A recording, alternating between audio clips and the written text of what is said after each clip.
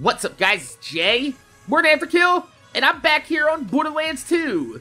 Recently on stream, we've started a brand new Maya on Xbox One that I'll be taking from level 0 all the way to OP8, 100% live on stream. Usually, when I level characters up like this, I like to chop up the playthroughs into quick funny clips that we've gathered along the way, but this time, I want to do something a little bit different. I want to do something a little bit more in-depth. What we're going to do here is we're going to follow along each day of progress, outlining what weapons and skills we've chosen along the way, and I'm going to give you a little bit of insight as to why we've chosen them. So I'd like to welcome you to my new series, Making a Maya, the Breast Siren Ever. Starting out the playthrough right, RNG favors Maya right out the gate with a level 0 Hornet drop from Knuckle Dragger.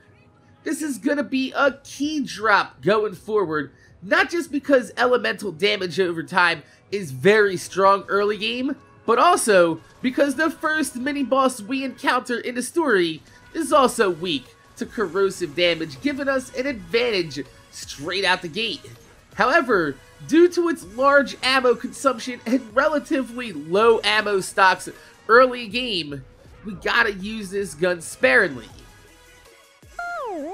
The next piece of integral gear we pick up is an instant shield we found in Liarsburg before saving Sir Hammerlock. Usually, you get your first shield from Hammerlock, but we're not going to turn down a level 3 instant shield with a 1.82 recharge rate.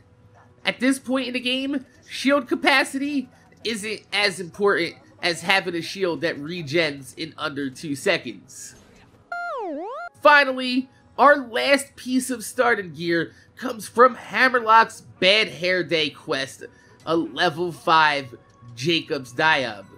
Now, as much as I love seeing Claptrap wear a mohawk made of bullymong fur, I always turn this mission into Hammerlock for a guaranteed sniper rifle.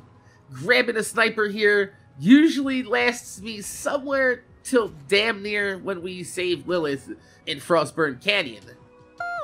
These 3 weapons, along with the contraband Skyrocket, will have the pleasure of carrying us all the way to Sanctuary, since we didn't end up getting anything from Midgemong, Boom Boom, or Captain Flint.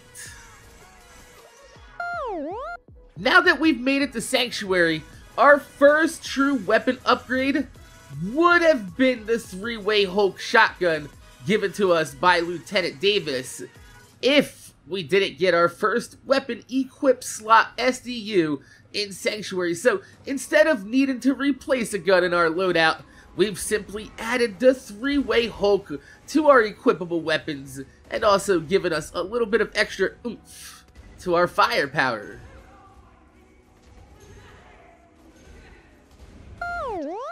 However, our first real upgrade to our gear comes from Corporal Reese's chest, finding an amazing purple Tediore fast-acting shield with an unbelievable 1.2 second recharge delay, allowing us to take cover and almost immediately start to regen our shields. Since we don't have any gear to self-heal this early, like I said before, keeping our shields active will keep us in the fight longer and less reliant on enemy health drops. Since capacity doesn't matter with shields early game, your recharge delay is the most important stat. So we decided to go ahead and pick up some extra XP along the way, and we're heading out to Southpaw Steam and Power to take on the assassins. And it's a good thing that we did, because there we not only pick up our first class mod, which is a Trickster with a boost to 16% fire rate, but we're also going to be able to ditch Hammerlock Sniper a little bit early for this Banbury Corinthian Malawan Sniper. And anytime you get a chance to pick up a Malawan Sniper early game, take it.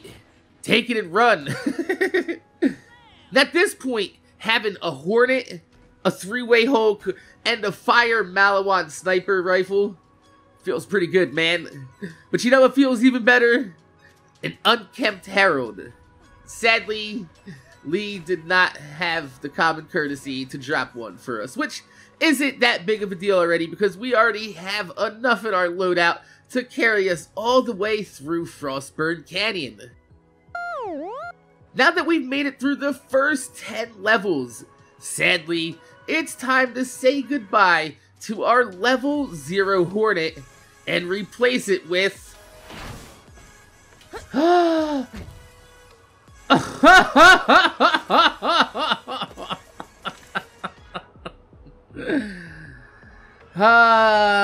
guys. A fucking level 11 shock plasma caster. Malawan, baby. God damn! Maya's luck is insane.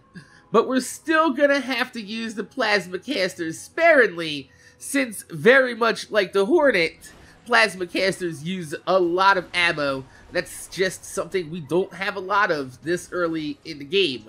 So we're gonna keep it in our inventory and we're gonna use it for bigger enemies with higher health values. However, we're still not gonna get rid of the Hornet since it'll be useful for the Warden fight.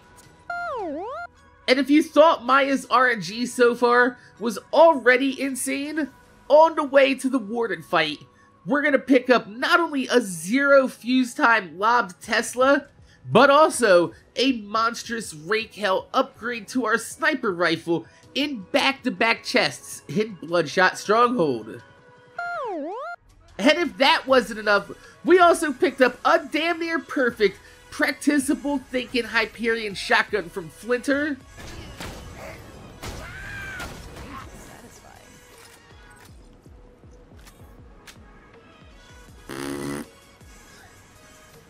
Practicable thinking. Now we're talking.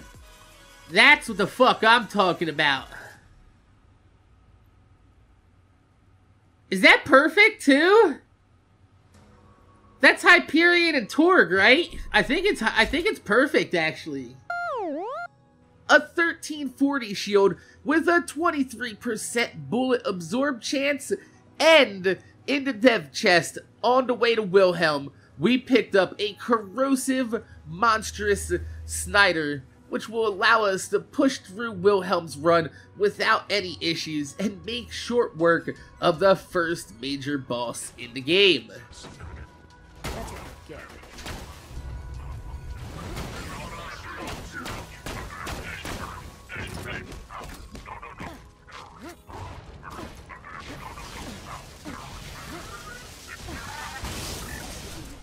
Killed Wilhelm. Holy hell, Jack doesn't stand a chance.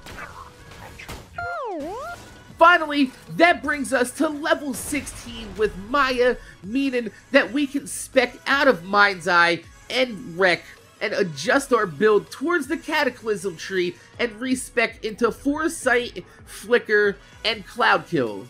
The reason we're doing this is because Mind's Eye and Wreck are very strong and very valuable skills early game, much more so than Foresight and Flicker. However, since the last time Borderlands was updated, Cloudkill was heavily buffed to scale properly into the OP levels, but was left massively overpowered early game, allowing us to pretty much one-shot enemies. So even though Mind's Eye and Wreck are better skills than Foresight and Flicker, since we're able to spec all the way down to Cloudkill now, we're going to move over to that tree. It's going to make us considerably overpowered early game.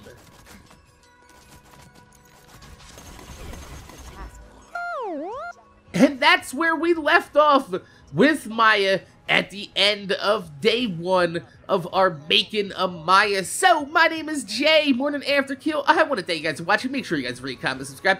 If you leave a thumb up on the video, I'd highly appreciate it because it gives me motivation to make more videos for y'all motherfuckers that watch my motherfucking videos. But let me know in the comment section down below. Do you like this style of video?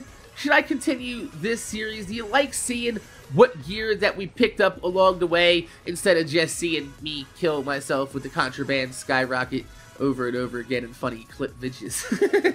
But let me know in the comment section down below. My name's Jay, MorninAfterKill. Thanks for watching, and I'm gonna see y'all motherfuckers later.